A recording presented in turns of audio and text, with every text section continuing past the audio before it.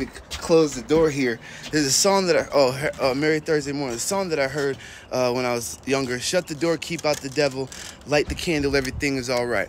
Right? Well, I already know there's a lot of people out there that say, I don't care, don't care. People say if some people have a problem with it, don't care, don't care. But then those are the very people that care about the things you do the most, and now you got to fight with them. Now you go and scuff with the very person that said, be you, be free, do what makes you happy. Then you go do it. Now they the very ones in your face, and you want to punch them right in their jaw.